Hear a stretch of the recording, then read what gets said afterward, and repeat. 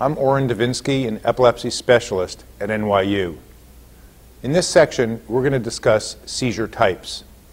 And it's very, very important for people to understand the different types of seizures, because which type of seizure has great implications for activities of daily life, whether certain sports or driving may be safe. They also have great impact on understanding which medications may be most effective and even which medications may potentially be harmful. There are many types of seizures, but the different ones are relatively easy to learn and the broad ranges are easy to master.